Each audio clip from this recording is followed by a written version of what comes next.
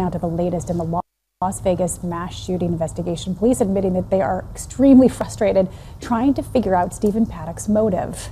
But authorities are learning more about the methodical way he planned the massacre. ABC's Kenneth Moten is in Las Vegas with more. Kenneth, good morning. Good morning, John and Paula. Just an incredible memorial behind me here. This community rightly wants the focus to be on the victims of this massacre, but this morning there's still a lot of attention on the gunman. Police are investigating every aspect of his life, from birth to death.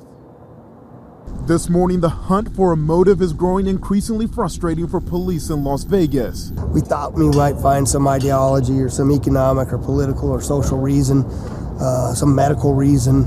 We haven't found it yet. Electronic billboards now up around Vegas. Investigators are asking for more tips about mass murderer Stephen Paddock. Is it possible the motive is he did it because he could? That's certainly a possibility, but it's one of those possibilities that you really can't wrap your mind around, can you? I don't know if I can accept that one. New details are emerging. Sources say Paddock kept a low profile to avoid suspicion from hotel security. On the phone with room service, authorities say Paddock pretended he was speaking with others in the room, checking their orders, so hotel staff wouldn't think he was alone in the large suite. His final days, authorities say, included a prostitute and a gambling spree. Near his killer's perch in Mandalay Bay, police confirmed they found a recent prescription for Valium and a note with a series of cryptic numbers. Run! Keep your head down! Nearly a week since Paddock opened fire on thousands of people at a music festival. I've been shot in the arm. You been shot? I need 911. I need an ambulance. New video and incredible stories of survival. People rushed to help 48-year-old Doug Carter, separated from his wife and son. Here, stay right here. He's getting shot.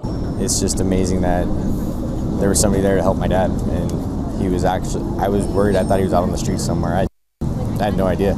Police are crediting Mandalay Bay security guard Jesus Campos for alerting first responders and stopping more bloodshed. Paddock shot Campos while he was responding to a door alarm on that 32nd floor.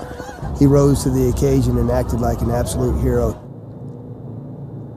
An attorney for Paddock's girlfriend, Mary Lou Danley, says she continues to cooperate with the FBI. Just days after President Trump made a visit to Las Vegas, Vice President Pence will be here today to attend and speak at a unity prayer walk. John and Paula. Yeah, that motive's still so bizarre. They have these pieces to the puzzle, but they just don't fit right now. Kenneth, thank you for your reporting.